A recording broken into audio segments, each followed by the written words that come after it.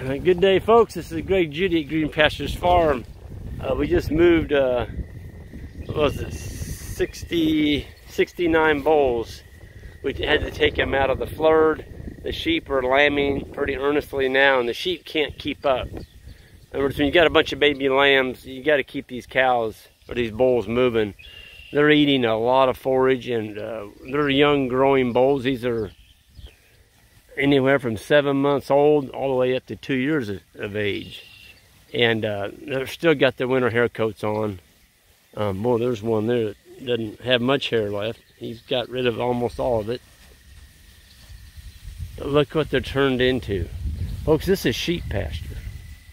These are some of our sheep paddocks, and we don't normally run cattle through here but maybe once a year, but now with the bulls we needed a place to put them. And what I wanted to point out was everybody talks about, well, if you got sheep, you can't grow red clover or any type of clover because the sheep will graze it out of your field. Well, this shows otherwise. It doesn't happen that way if you move your animals. So we've got really good clover, and this has been sheep for, I don't know, close to 20 years. And it's just thick.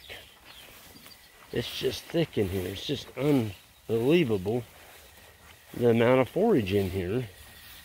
And this is kind of a poor old ridge right here. This had broom sedge on it.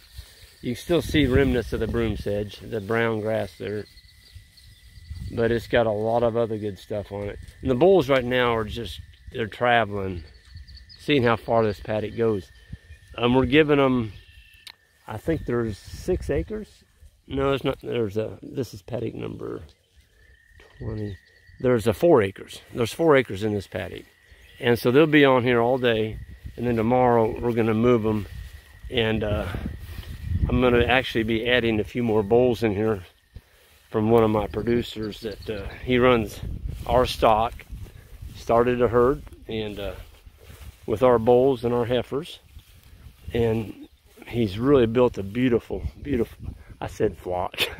He started his herd with our genetics, and now he's got some really nice young bulls, and so I'm going to be adding some of those to our bull herd because we got so much demand for these bulls. I can't keep up with the demand, but I've got another guy that's got the same stock, and so we're going to be adding those in with these. But anyway, we're going to keep moving these bulls. This is the May 3rd. They'll go back into the cow herd in July 1st. But before they do, we'll go through here and band them, the ones that need to be banded. A lot of these are going to be steers. And somebody said, well, why don't you, why would you turn inferior bulls into your cow herd? Well, we don't.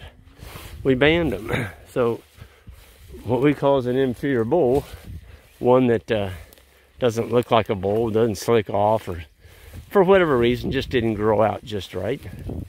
Those are going to be steers. Folks, there are some beautiful bulls in here.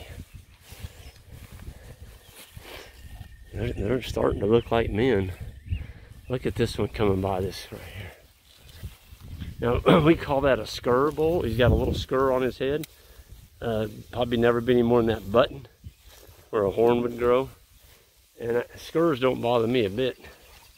They do not throw horns on your offspring. But look at that bull. He's almost slick.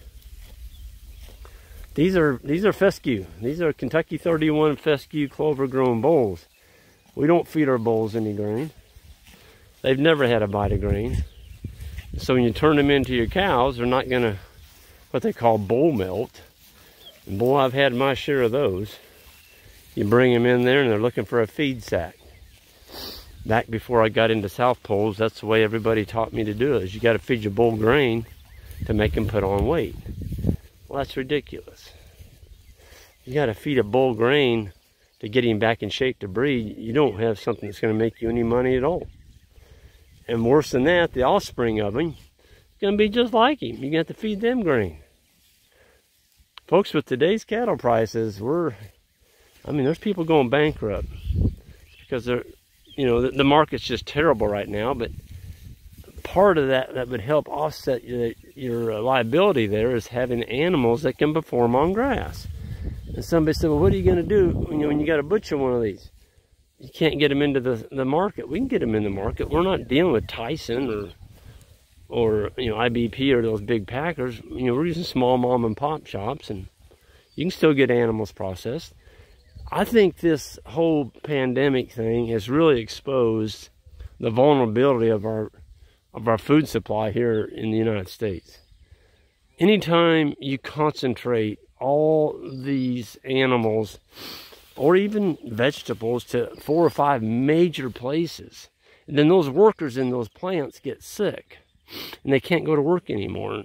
You know, you can't blame the workers if their buddies are all getting sick, and you don't want to go into that environment. Well, what do? Well, you need more plants. You need more people out on the land. You need more small arbiters or, you know, locker plants processing animals to feed their communities. We don't need great big ones. We need more small ones. I mean, it's just, to me, it's something that we need to change. And boy, if people aren't woke up by now and you go in your meat section, there's no meat in there. I don't know what is going to wake them up. You all vote with your dollar, your grocery dollar. Go to your state reps and tell them we need more locker plants. People are raising these healthy animals out on the land. They need a place that bring them in and have them processed. And I think the biggest travesty, one of the largest travesties of this is folks they've raised all these animals and they got to euthanize them because they can't get them processed. That's just silly, and people are hungry. So you're burying meat in the ground, or the crops are going stagnant because there's nobody out there that can pick them and process them. We've got this massive scale of food production centered in about 5 people's hands. It wasn't designed that way. This is the way it was designed. Healthy food comes from healthy soil, healthy plants, and healthy animals. Period. Don't make it any more complicated than that. And then you got young men like that over there, Ben and Isaac. They're digging up plants, ID and stuff. There's our future right there. Those young guys, you can say anything you want about this next generation. I'm telling you what, there are some good ones out there.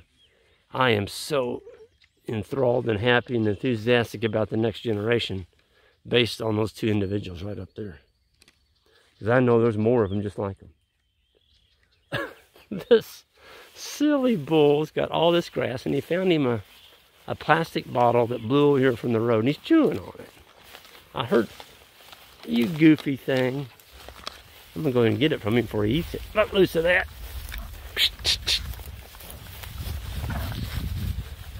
I think he's going to drop it. Drop it, drop it, drop it. Look at that. Folks, you got plastic laying around, get rid of it. There. It's not good. It's not good for the animals to eat that stuff. It's not organic. It doesn't break down in their gut. So if you see a plastic bottle from the road that blew over in your pasture, get rid of it. Don't leave it laying out there because your animals will eat it. But this is heartwarming to me. This is our lifetime lease farm. And we call this Marshall's Pond Paddock. And that's because this little pond up here, there was an old guy who lived around here. His name was Marshall Colley. And we nicknamed that pond after Marshall. It's called Marshall's Pond Paddock. But this is solid broom sedge when I leased this farm in 1999. Solid broom sedge. And today, the bulls are pretty darn happy in here. So this has had, we had the flurd. The flurd came through here about 3 weeks ago. That's how fast this grass is growing back, folks. Now, we have had ample rain. Yesterday hit 85 degrees. Today, the high is going to be 70. So we're having really good growing conditions. Just super, super good moisture. And the animals are responding. I couldn't believe how much weight these bulls have put on in the last 3 weeks. I bet they're chunking on 4 pounds a day.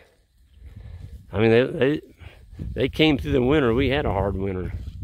And they made it through it just fine. And